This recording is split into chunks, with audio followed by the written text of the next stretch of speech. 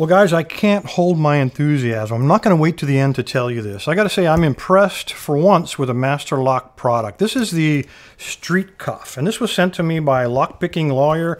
There's what your wrapper looks like. This is the model 8290 DPS. And I'll tell you, I looked this up on Amazon. There are some unscrupulous dealers out there, so be careful. If you decide to buy this, it's priced anywhere from $46 all the way to $122. So pay close attention that you don't get ripped off. They rate this a 9 on their security scale of 10, and I got to say it's probably pretty close to that. It really does provide a good level of security, and they are so confident they give you a $3,500 guarantee for loss. Now, I did read through this. Unlike Lockpicking Lawyer, I am not a lawyer, but I'm a little overwhelmed by all the stuff you have to provide them if your bike or motorcycle is stolen, but they do offer it. It's intended to be used on the struts or on the front shocks of motorcycles. You see they locked it around a security pole. Of course, it'll work on bicycles as well. Let's take a look at this thing. First of all, everything on this is hardened steel. It has a rubber buffer or little bumper on the cuff portion. If you intend to use this to try to lock up your little brother or something, you can forget it, because that's, unless he's got really big wrists, this thing will never work. It has one setting, and it really is only designed to secure motorcycles or bicycles. So rubber here so you don't scar anything, and of course all on the inside so you don't scratch any paint. This part is actually plastic, and you can pry that off with a screwdriver, and we'll do that later. I've already done it on one side just to take a look to see what was inside. When you look at the rest of this, first of all, this is completely articulated. So you can't kind of twist these around like you can some cuffs and get any leverage to twist this chain or to break it out of the cuff right here. The chain itself looks like a very heavy-duty bicycle chain, except they went to the trouble to put fillers in here, little pieces of steel in between those joints. And they did that so that we can't put like a hydraulic ram in there or whatever to split these apart. All of these pins are hardened, and of course this is the original side, and then they're all peened on this side. Done very well. They're all pretty flexible. Other side, exactly the same. And when we take a look at the lock, now I do see one Master Lock tendency is to cut some corners. And while this is still a good lock, I have to say there's something about it you need to know. First of all, this is roughly the same diameter as a 7-pin tubular lock. However, when you look in there, there are 10 pins. So they did squeeze extra pins in there. But even though they have 10 pins, there's some fake pins, like the one right here at the 12 o'clock position. That's a fake one. There's another one over here about the 4 o'clock position, fake pin, 6 o'clock fake pin, and 8 o'clock fake pin. So even though we have 10 pins visible, it's a little intimidating, only 6 of them have to be picked. So just be aware of that. It's still not an easy pick, I'll grant you that. And it's very awkward in the field to try to pick it. And you'll understand that in just a minute. Standard tubular key. Now the interesting thing about this is you have the tensioner on the outside, and there's a gap, and that's going to become important in a moment. And you'll notice inside, all tubular keys have that lip on the inside. Well, Master Lock, to get around that, they just cut a groove in that center portion. This center part does not actually turn.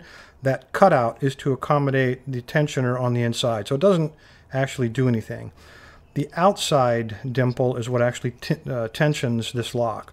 So when we slide it in, it goes in past that dimple, of course compresses all the pins, and then internally rotates.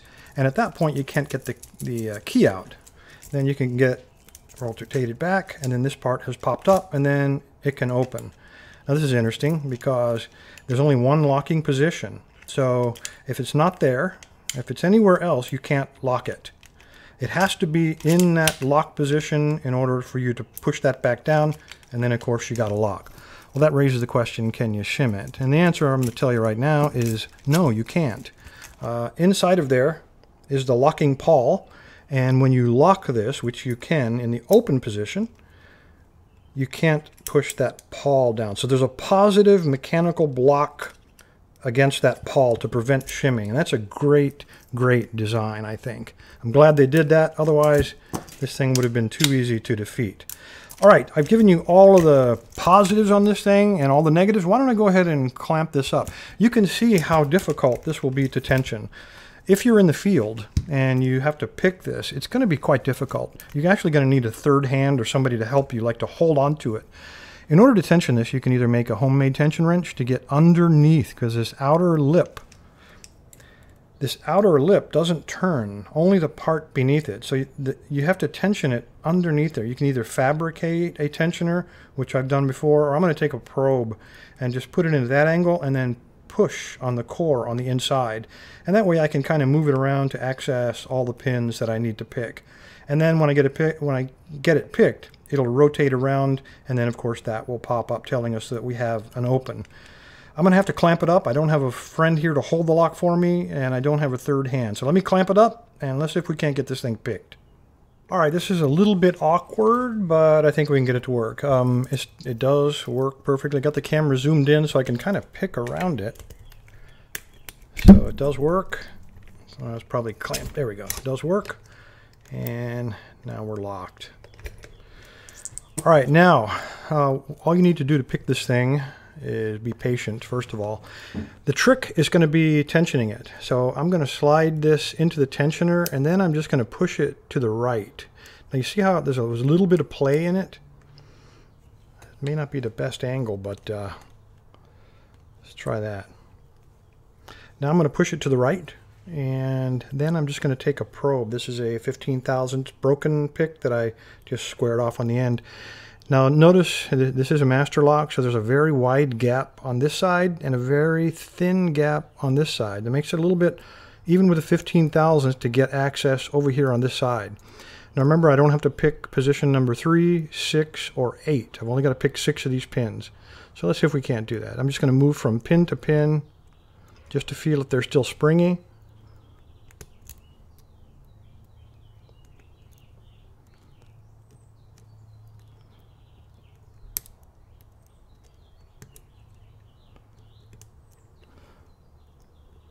And so far they are. I'm going to change my tensioner. I might have that not quite positioned right, and continue to push it to the right. Now let's start around the circle again.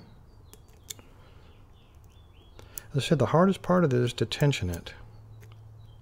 Even if you got a buddy holding the lock, if one of you slips, you're done. You're not going to be picking this lock. Okay, that was that pin right there. Just got to click on him. There do not appear to be any security pins in these. You just have to be patient and go around finding the binder. Try not to overset. Just pick them one at a time. That was that one. I got to click on him.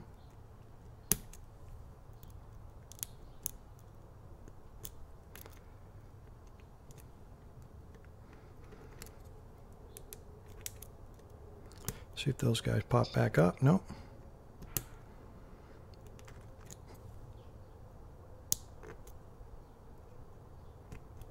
I think we got to click on that one. Then we got to click on that one. Those two are good. Let me go back and check one, see if he's done. Nope. So somebody's not right. I might have overset somebody.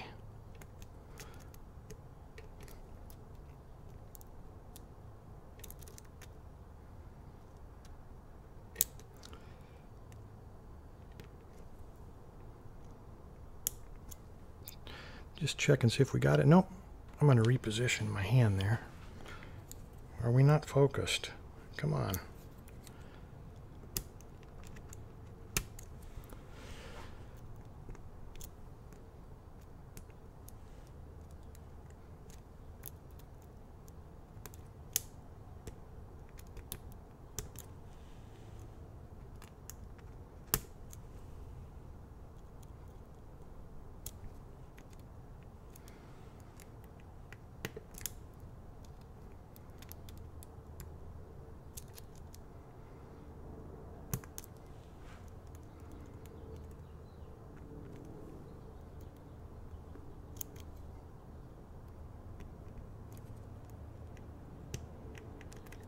Okay, that one was set for sure.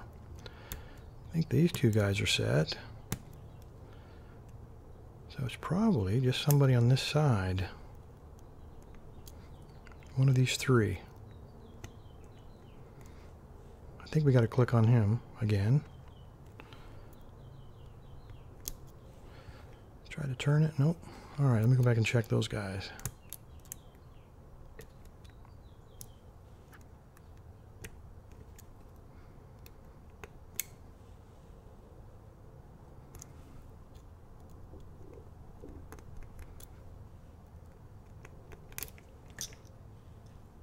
Okay, we got it open now. Whew, man. Okay, now watch when I turn it. Again, you got to push with the probe. You can't tension it from the outside. You have to push it from the inside on that little ledge that they provide. Let me zoom in a little bit here. And then you can rotate it around. If I get in there again. And as soon as you do that, you get a little pop. And now we are open. What a tough lock, I got to tell you. The mechanism, the locking mechanism itself is not really that complex. It's just getting access to it and tensioning the darn thing, because they used such a weird tensioning. It's very, very unique. Now, what are we going to do with this thing? I think it'd be interesting to take a close look. I mean, the lockpicking lawyer, he sent me this, and everybody knows lawyers have a lot of money. So what I'm going to do, I'm going to go ahead and pry this off. And then that probably won't bother him if I do that. I'll do that off camera. I'm going to break this off. I'm going to come back and show you what it looks like. And then we're going to start grinding from there and figure out if there is a weakness. I want to see what it is. And I also want to get a good idea of how that locking mechanism works. All right, let's take these covers off.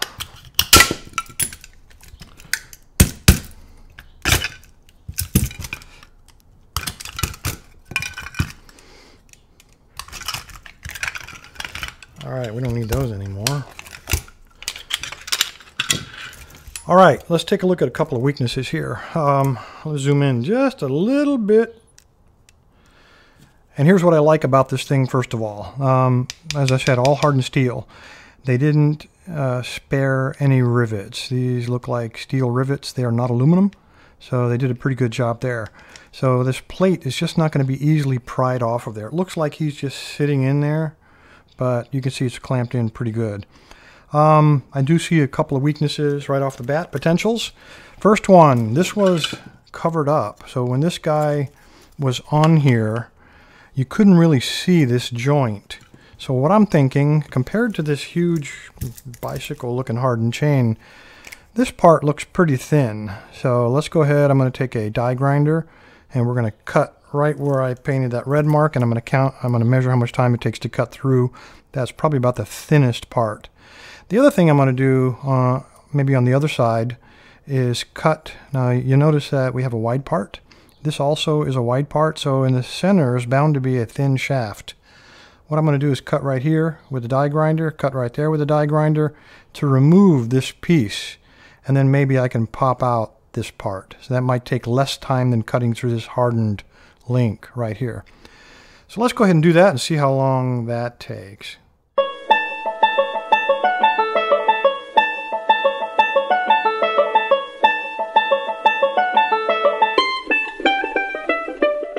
All right, I didn't time it, but it feels like this was a little bit shorter time than cutting the section out.